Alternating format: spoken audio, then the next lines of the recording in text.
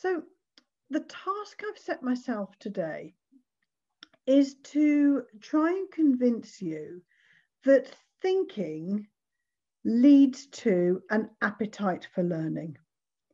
And when I was looking online for pictures and I searched for appetite for learning, could there be a more wonderful picture than this child who is voraciously gobbling up a learning opportunity?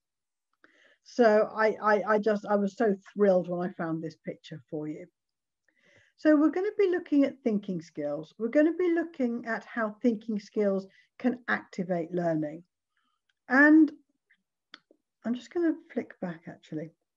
But before we start looking at strategies and techniques, one of the things I want to address is whether thinking skills is more than just a lovely way for children to be thinking about learning.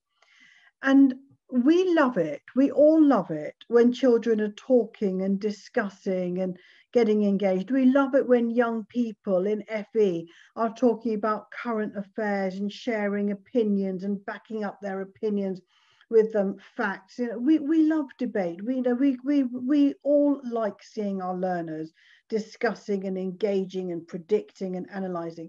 We love that. But we also know that we are in a world that is somewhat dominated by assessments, by exams, by interviews, and by a curriculum that we need to teach. So the place that I wanted to start with is, can thinking skills help to deliver knowledge that we have to deliver to children and young people? Because that is the world that we are living in. So I'm going to try a small experiment on you. And the experiment is going to start with me sharing a definition of thinking skills. And this definition is something that I wrote myself. I defined it because thinking skills was part of my PhD. So this is a really well thought out definition. Hours and hours have gone into this. And I'm going to share my definition with you in a moment, because this is a crucial piece of knowledge that I want to convey to you. So bear with me, and this is our starting point. Here's the definition. Thinking skills is the use of pedagogical, i.e. teaching, strategies and approaches such that cognitive dissonance may be activated in any curriculum area to stimulate interest, encourage discussion, increase motivation, and promote metacognition to enable significant learning. Now, I might be going out on a limb here, but did many of you enjoy or pick up much from just being told a definition? So this is a definition I'm really proud of, but it's a Thursday evening. What was the experience like for you of being told something, of being informed of something? And I'm perfectly happy if anybody wants to unmute and answer that question, or you can jot your thoughts in the chat. But you had a definition. Was that a nice way to be taught something? What was your response to being given a definition? And Angela, if you feel like reading any of those comments, I'm just really interested if my hunch is correct.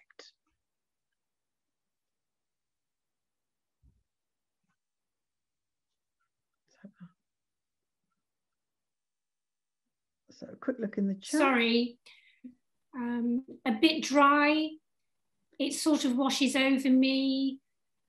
I found it a bit hard to understand, somewhat overwhelming. Boring. I'm afraid I didn't completely grasp it. I'd have needed a few looks, listens of it to fully absorb. Yep, absolutely. Firstly, I thank you for your honesty. So that's brilliant. And this is exactly it.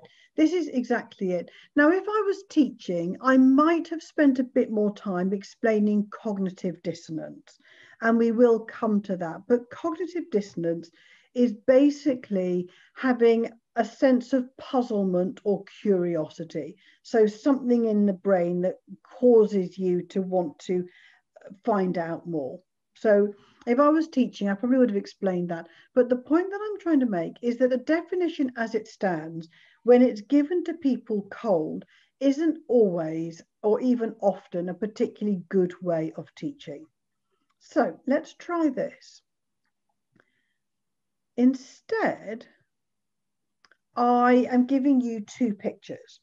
Now, if we were in a room together, I would absolutely put you in pairs, because a really important part of thinking skills is to activate language. So I would put you in pairs and I would ask you to discuss what you're seeing. But I'd like you to have a look at these two pictures and think for a moment, which one of these looks most like thinking skills? Which one looks most like engaged learning? Which one do you think is more effective? And which class would you rather be in? So feel free to jot thoughts down in the chat or unmute and tell me what you're thinking. But we'll just pause for a couple of moments and have a look at those two pictures and just jot down anything that really strikes you.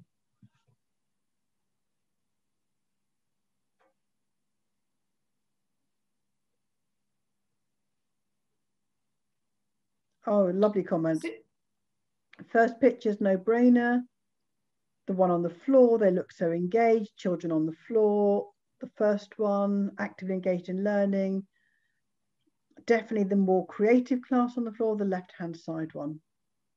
Brilliant. First picture every time. Excellent. And somebody said that it looks more child-led. Okay, so if we look at those two pictures, you can see that the children on the left have been given some kind of activity that has engaged them. So there's something there that's got them, they're all focused on the same task. They're trying to solve something. And when we think about thinking skills, we tend to be thinking about activating some kind of puzzle or problem or something to be discovered or discussed or negotiated. Otherwise, it's simply not engaging. And what I find really interesting, in the picture on the right, the teacher is explaining maths. And she's got 7 + 2 = 9, 3 + 3. And one of the things that I discovered really early on with maths is that when I was helping a child with maths difficulties, I tended to loom into their space. And as soon as you start explaining maths to a child, pretty much nothing goes in. All that I think the child experiences is the fact that you know the maths and you're talking maths, but you're not actually sharing the concept. And Vygotsky, who was one of the fathers of thinking skills, spoke of the fact that it's almost impossible to give a concept to a learner. What you can do, what you need to do, is to create an environment where the concept becomes something that they absorb naturally. And one of Vygotsky's metaphors, if you like, was if you had a chimpanzee and there was a banana that was out of reach, if you left a stick nearby the chimpanzee so it could pick up the stick, it would form the concept of using the stick to get the banana. So there's a problem, but then the context is shaped so that the animal can come up with a solution for herself. And we're applying that same logic here to learning, which is that if you present something that inspires curiosity, that inspires motivation. And if you then create the environment whereby the tools exist, then children and young people will acquire the next steps for themselves through dialogue or through mediated support from the adult. And I just think it's really, really interesting. And particularly when we think about the context now, there's a real push to get young people to catch up with the curriculum. And I worry terribly that that means we're going to get more of teachers feeling forced to tell children what it is they need to know, when that just doesn't work as a learning activity. So thinking skills is something that I'm really passionate about.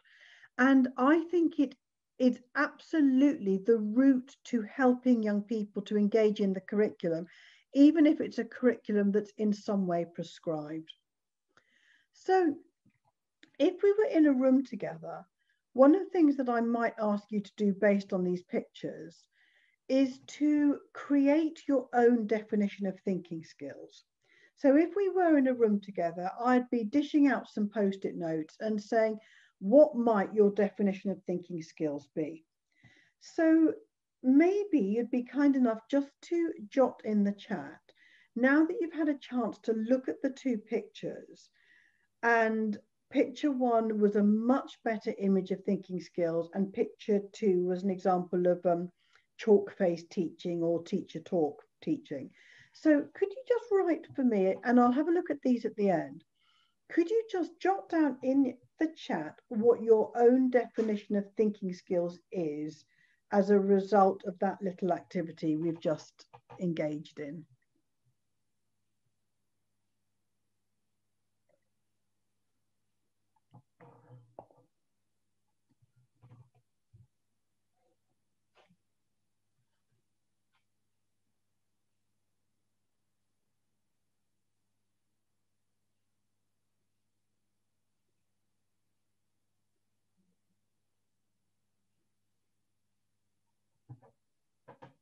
I can see a few coming in.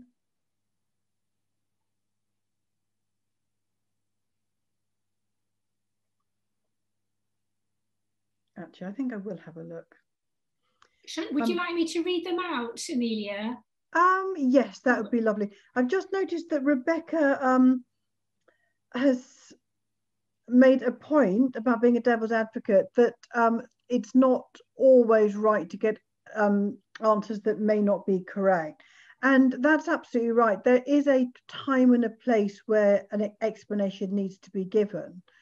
What I think is interesting about that question, and maybe we could discuss it more afterwards, but let's discuss this more afterwards. I mean, you're absolutely right. A teacher does need to say things at the front of the class sometimes, but I do think it's heavily overused. So, but do please come back to me on this. So yes, Anja, could you read out some of the definitions? Okay. So the first one, children answering open type questions where there isn't necessarily one correct answer. Lovely. Next one, a way of figuring things out. Yeah, making like combinations in your brain with your experiences, knowledge, and observations. Nice. Feeling the desire or need to work something out, curiosity. I like that. The next one, to allow learners to solve problems rather than being told how to solve things. Yeah. Next one, problem solving, working things out for themselves. The next one, active engagement in the acquisition of knowledge, reasoning, and experimentation. Brilliant. Learner-led, creative, contextualized learning, problem solving. Assessing, brilliant. Gathering, and exchanging information. Yep. We've got a few more. Thinking skills involve children being engaged, challenged, collaborating and discussing the learning process. Using tools and resources as strategies to a problem-solving endeavour. Problem solving, hearing other opinions, articulating their own thoughts. Engaging with ideas and finding ways to problem solve and think things through. to organise and rationalise abstract concepts and thoughts in order to add to existing knowledge and skills. Oh, that's rather nice. Thinking about thinking, yeah, identifying and analysing, not learning facts. Yep. Provide activities where you do share, discuss with another or others, process information, make connections, and having access to an environment in which you can solve problems and become absorbed in learning. These are wonderful. These are absolutely wonderful.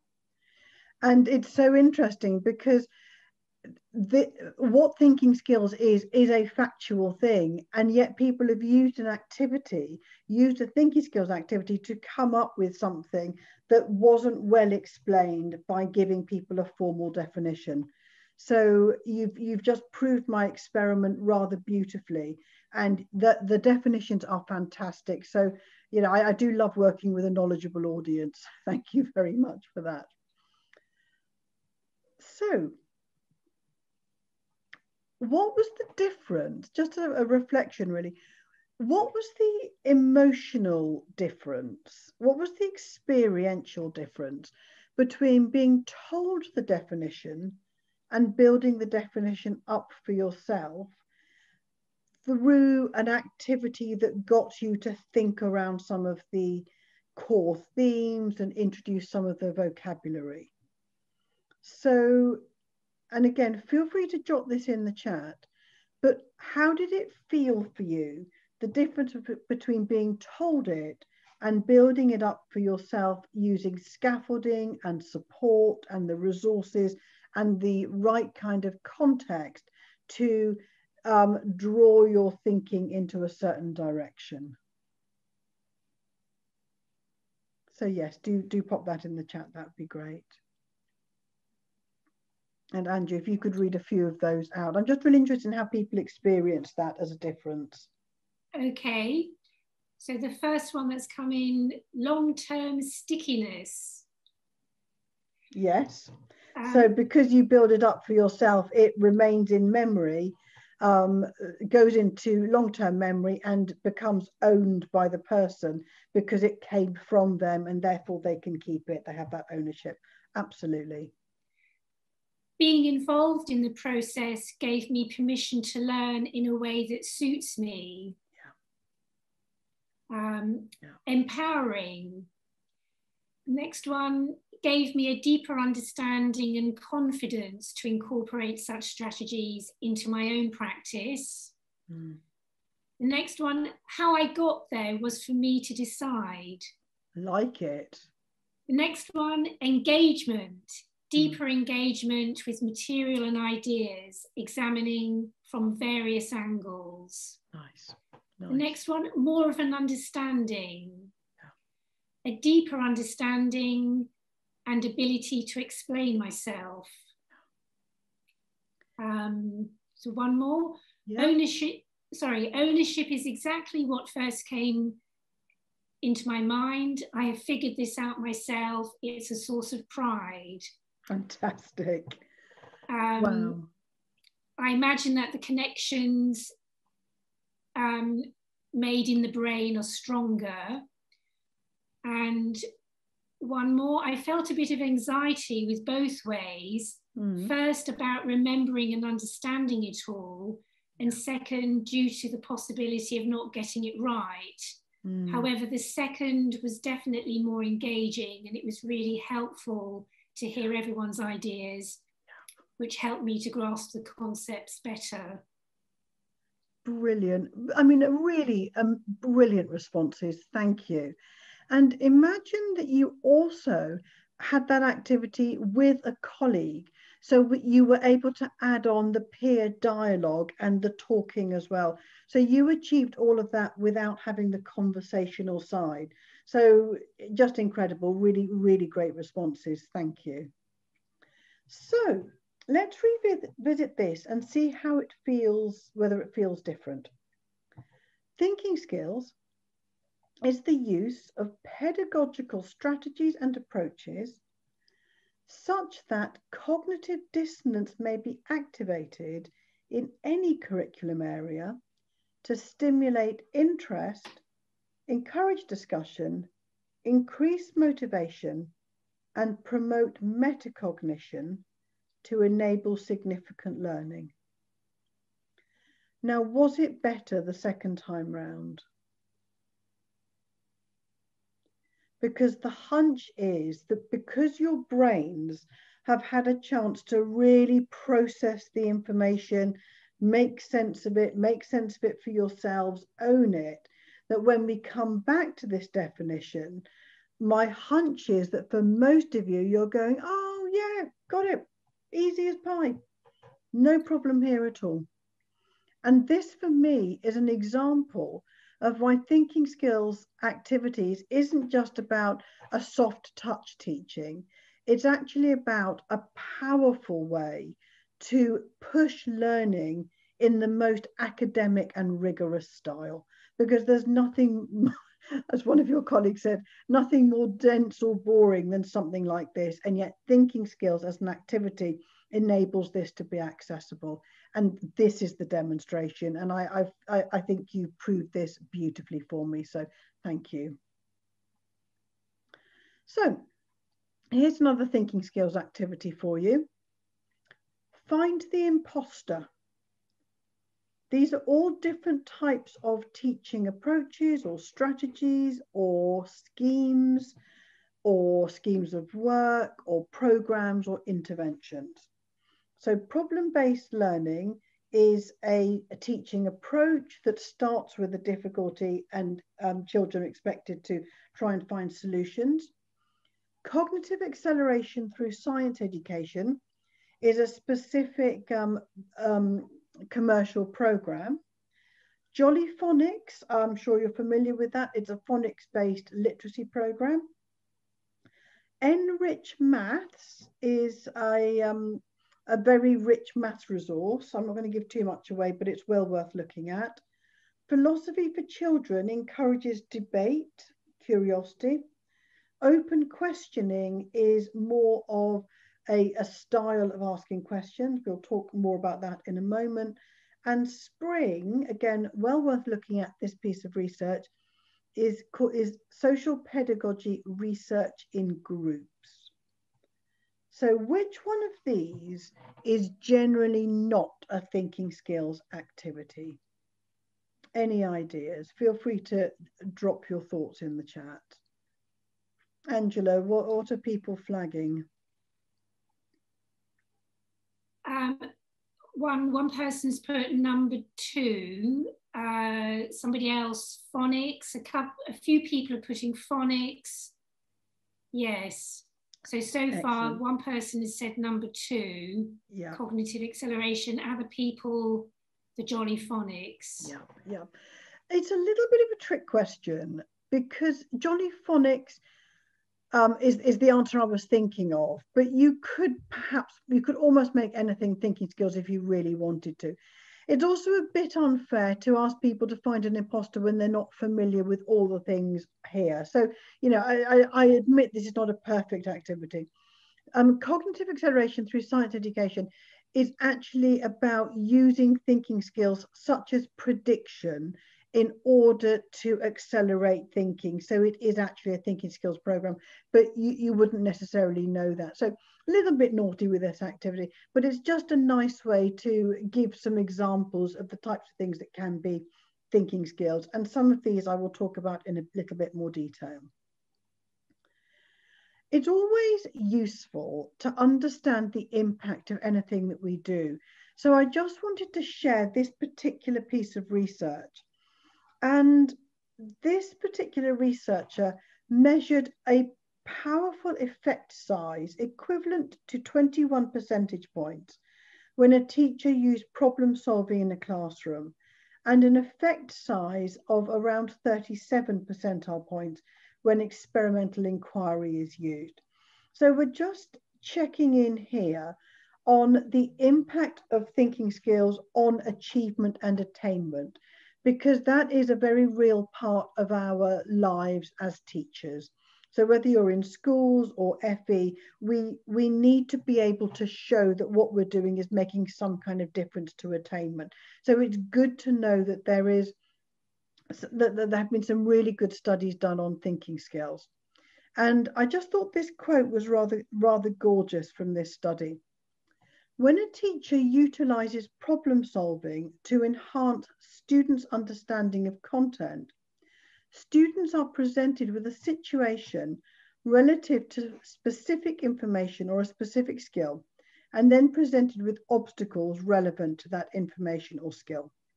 Such activities require students to think about content in unusual ways, thus deepening their understanding.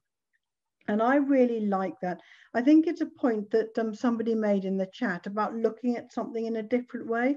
And sometimes you can think of it as shining a spotlight on something in a different way. And when I did my research a while ago in a middle school, one of the teachers using the thinking skills activities said that she had got an interesting answer from an unusual corner of the room. So there's something rather lovely here about open answers, because a child that lacks confidence is encouraged to give an answer, as long as there's a logic to the answer. It's much easier to answer an open question with a creative solution than to answer what we might call a hands up or an initiate response feedback answer.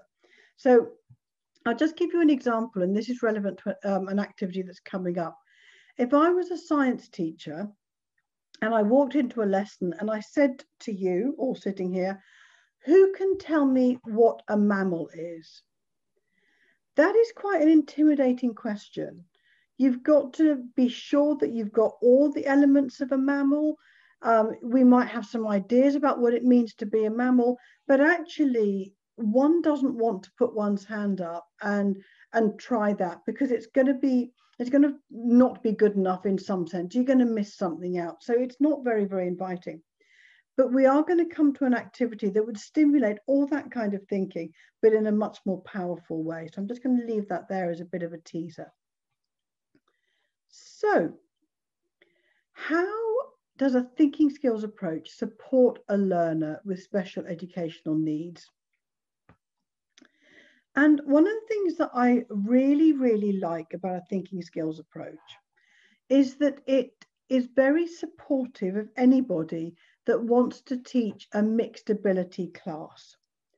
And I think this is particularly important right now, because as young people come back into education post-COVID, so some have been educated in schools and colleges, others have been educated at home. But as we start to open the doors and reintegrate young people into what is a more normal environment, some of the research has been quite profound in saying that we shouldn't rush too quickly to put in interventions. We need to spend a bit of time bringing young people back into the community, getting them used to formal learning, building up confidence, allowing young people to connect with their friends, really focusing on well-being. And one of the ways that we should be doing that, and this is from a piece of research from the Institute, from the National Literacy Centre, is we should be starting fundamentally with mixed ability classes,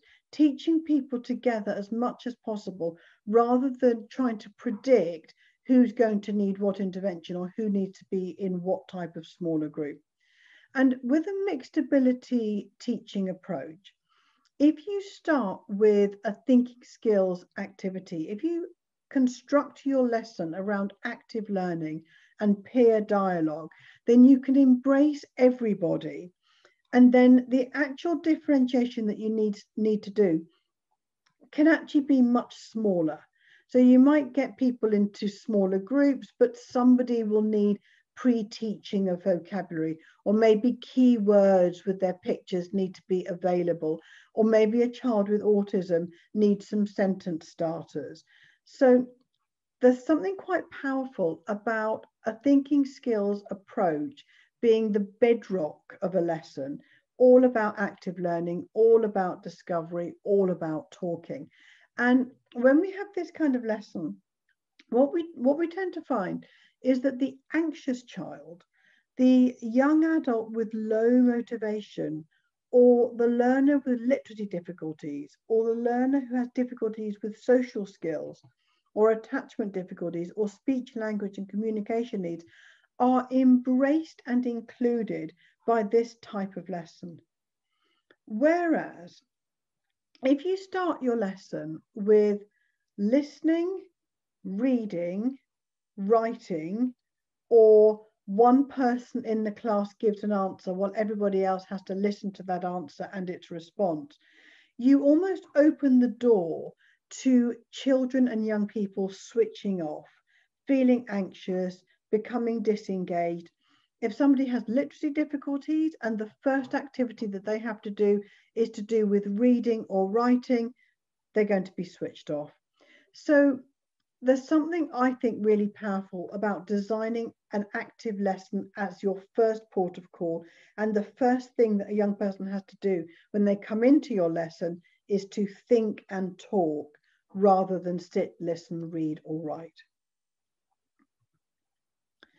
And the role of oracy, vocabulary, and voice pretty much underpins how we think about thinking skills. And we've got a huge amount of research here. The role of vocabulary is incredibly important. And we know that poor vocabulary is not only more common in families with lower socioeconomic status, but it's a predictor of a continuation of that lower economic status. So it leads to, it's correlated with poorer school success, poorer adult outcomes, and also poorer mental health. So there's something hugely important about building vocabulary and encouraging voice and oracy. And it's just a really interesting one. When we look at disadvantage in the world is a kinder place to people who are articulate.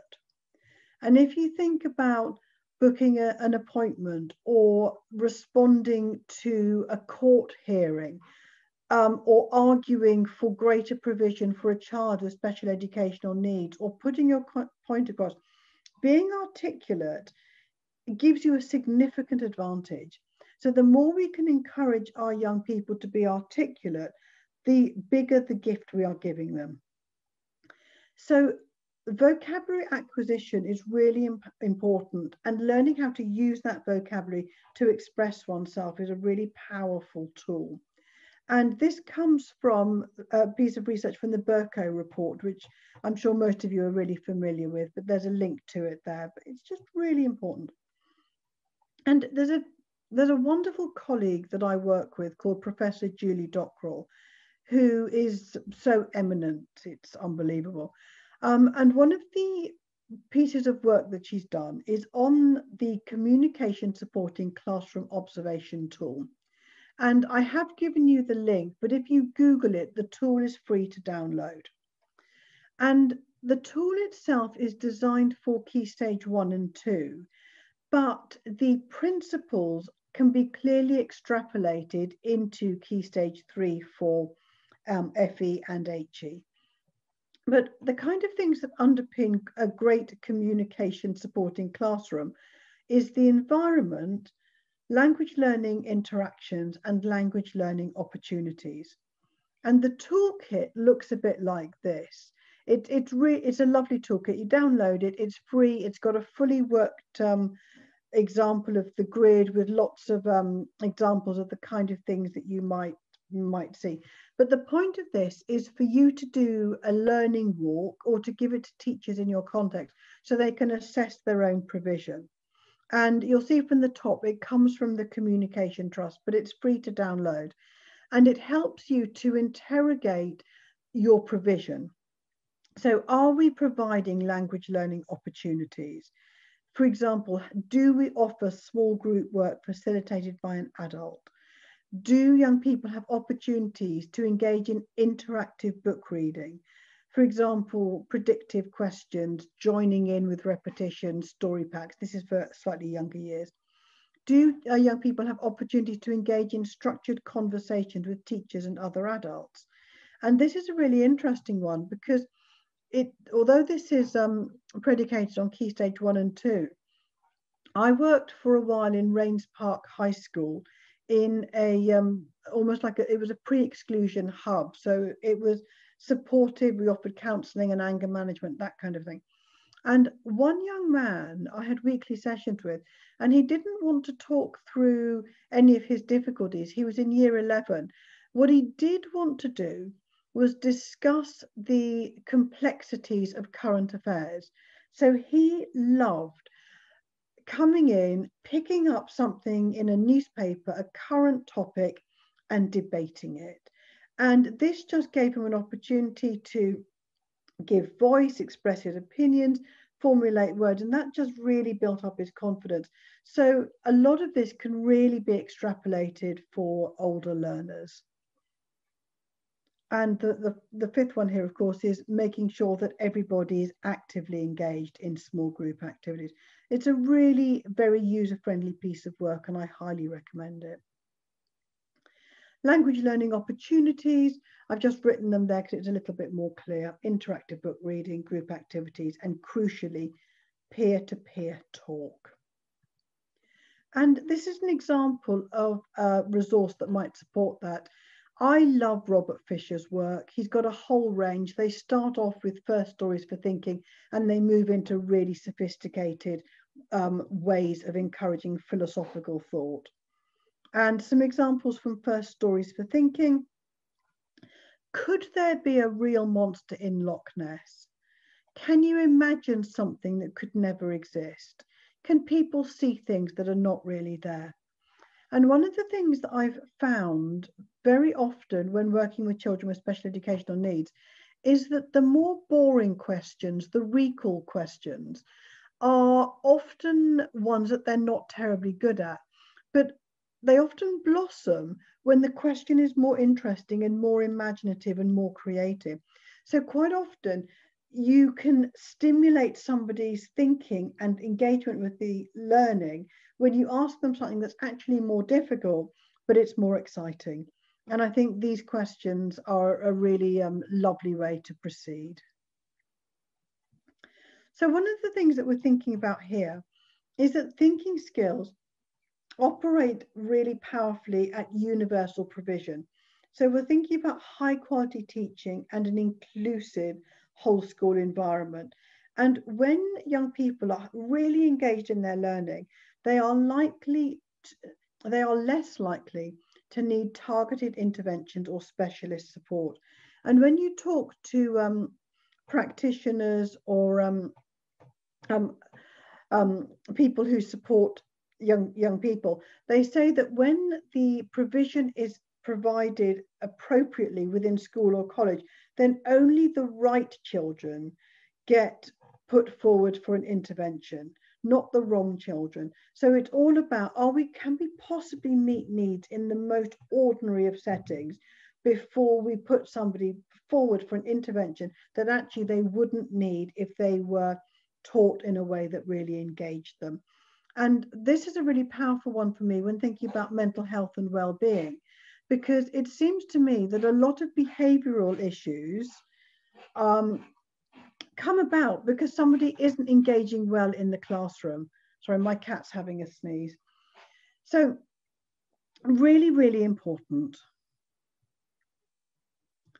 So when we think about thinking skills and lessons, the kind of activities you might expect would be problem solving, higher order thinking, multisensory learning. Anything that's playful and creative and spontaneous can engage a young person and mean that their behavior is less likely to go off the rails. So just going back to my earlier point, if you are a young person and you walk into a lesson and your excitement is captured and you walk out of the lesson feeling as if you've achieved something and are clever, you are far less likely to engage in behaviors that put you at risk of exclusions or detentions. Peer dialogue, linking learning to pupil experiences and interests is absolutely critical. If it's not relevant, then why should they bother? You know, why should they give you their time and attention if we haven't made it relevant to them? ICT can be really powerful, and rich, stimulating starter activities, again, can make a massive difference. So this is one of my favorite starter activities, and it's the odd one out. So you might be thinking, you might be saying to your class, which one of these is the odd one out and why? But crucially, you want to let them know that there are many more than one right answer. So the duck could be the odd one out because it's not a mammal. Or the duck could be the odd one out because the bat and the dolphin use sonar or echolocation. Or perhaps the bat is the odd one out because it's nocturnal, and I was going to say it's the only one that flies, but of course a duck will fly. So the dolphin could be the odd one out because the bat and the duck will fly. So you've got lots and lots of examples, and what you're doing is you're teasing out the answers that most fit into your lesson activity. So you might start this off as a think, pair, share activity. So young people come into the lesson, they're used to using an odd one out activity, you put them in pairs, maybe you fed some core vocabulary to young people that need a bit of stimulus. And so what they're doing is they're thinking, they're engaging. Maybe you've asked one or two to look at a video for homework. So they've got some beautiful words like nocturnal and habitat and echolocation. But what's happening is that they have the time and space to use language, access vocabulary, access prior learning. So when the teacher then moves into the lesson topic, which could be habitats, or it could be what's a mammal, or it could be how do we propel ourselves through water or air. So you enable young people to get a head start on the lesson. You're pretty much ploughing the field so they're ready for when the seeds of the lesson start to get sprinkled. And this can just make a massive difference to the motivation of a young person when you then give them a writing activity, because they've had a chance to feel clever and competent. And thinking about thinking skills and thinking about easy, quick ways to plan lessons. Using diagrams, using thinking frameworks can be really, really helpful. So you can take a Venn diagram, you can think about whatever it is that you're teaching, give 2 examples of it, and allow your learners to spend 2 or 3 minutes thinking about what's the same and what's different. Do that in pairs, have some key vocab up there, and boom, when you move into your topic area, you've already activated your cognitive dissonance, encouraged language, encouraged peer talk, and you're halfway there. So we're using these frameworks to activate cognitive dissonance, which means that we're using an idea or an object or a picture to create curiosity through ambiguity.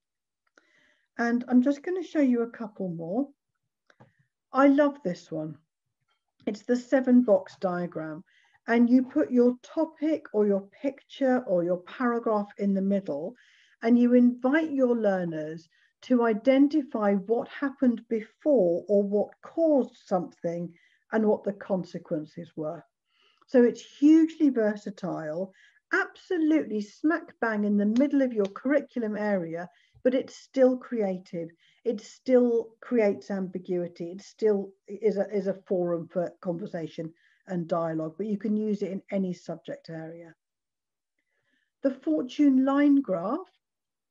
Sorry, my faces aren't particularly pretty. I'm sure you could do a better one. But what you've got here are faces going negative, medium, happy. Across the bottom, you'd have the narrative. So you might have a story sequence. You might write the sequence down so you can differentiate this bit. Some learners will write the story sequences down, write the key plot events. Others will need the plot events written for them. Others, you might write the plot events and have that then cut up. And what you're going to ask them to do is to sequence it across the bottom of the graph before they do the activity. So it's the subtle differentiation. And then what you do is you ask the learner to plot how characters felt at different points in the story. So it's perfect for history or English or creative writing or literature. And you can encourage young people to think about how two protagonists or characters might have different emotions in response to the same event. So you get a lovely compare and contrast. You get great use of language, like when this happened, Sophie felt elated, but Sonal was devastated. You get some lovely complex language. And you can also add emotion words into the graph.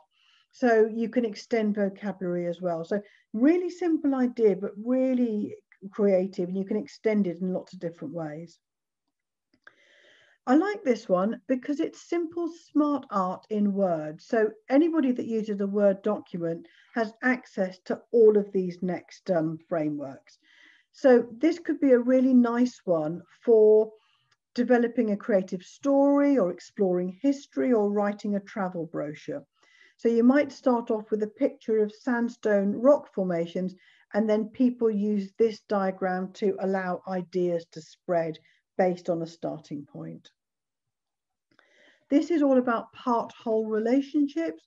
So you might start with a family like horses and then split that up into different types of groups: domestic, wild, thoroughbred, shire. It's always very interesting in maths because if you put something like 100 at the top, how a young person splits them gives you a really good insight into how their numerosity is. So if they split it with 50-50, then you know that actually their numerosity isn't corresponding to the size differential. So it's just something to play around with. You can just get a really good glimpse as to how a young person is thinking about a topic area. Sequencing, this one's more basic, but the idea of having an event followed by another event that builds on an idea and then builds on the next idea can just be really supportive of children with sequencing difficulties, perhaps with literacy difficulties like dyslexia as well. And again, life cycles, really obvious, but can be very containing for some learners. I like this one for contexts. So you could have the picture in the middle, and then your learners have to think about what's the immediate context. Is the bear in a cave or on a tree? Is the cave or tree in a particular province of China? Where is that province located? So it's a way of building up context. And this works really well around habitats or history or story writing. And the types of things that we might see around thinking skills are visual frameworks, moving knowledge from one form to another. So you've learned something, but can it be recreated as a poster? Or could the poster be, on the one hand, advertising this for one audience and then perhaps moving it into a children's story? So moving knowledge from one form to another or from one audience to another is a great way to make sure you've got that lovely, sticky, long-term, really embedded memory. And often questions that invite thinking might be prediction. This one came from a lesson around food webs. What do you think would happen if all the lettuces died? Quite creative, quite interesting, but still smack bang in the heart of your curriculum. Justification. What evidence would you look for to show that slugs eat lettuces? You know, really fits into your curriculum, but it's still quite inviting, and there are lots of interesting answers, all of which would be well applauded and valued by a teacher, which basically just makes them a lot more inviting. So I'm going to leave you with a resource that I think is really wonderful, but this is all about using higher order thinking processes and activities in a lesson and thinking about them when you're planning your lesson. So you take your Bloom's taxonomy verb wheel, and when you're thinking about your lesson objective, instead of learn something or understand something, your lesson objective could be confirm. So we're looking at the section in orange. Confirm, relate, estimate, predict, construct, solve, analyze, sort, categorize, compose, generate, critique. And all of these lead us to an activity.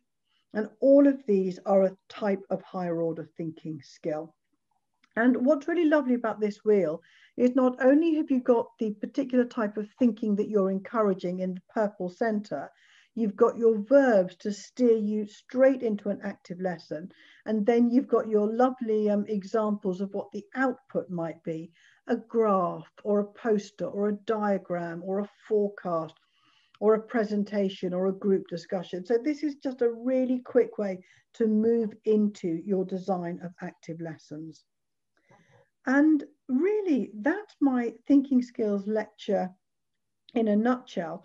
But I promised you that I would leave you with some resources. So I'm just about to do that. But to conclude, one of the things that I really love about what thinking skills offers to you as a teacher and your students or learners is it's intrinsically a very respectful and trusting process. So right at the beginning, I gave you a pair of pictures and I trusted that those pictures would enable you to form these incredible definitions which you gave me. So it's around trust, it's around respect, it's about allowing the learner time to engage, it's trusting that children will work together if it's the right activity, it's believing that children want to learn, it's trusting your own ability to respond to the unexpected and to enjoy that, and it allows fun and enjoyment into the curriculum. So it leads to some really important relational values between the learner and the teacher. And for me, this is really powerful. So I'm about to unveil my library of resources for you. It's not quite as big as that, but we've just launched. So I co-wrote this. It's a back on track guidance for schools and families. That's the link to it.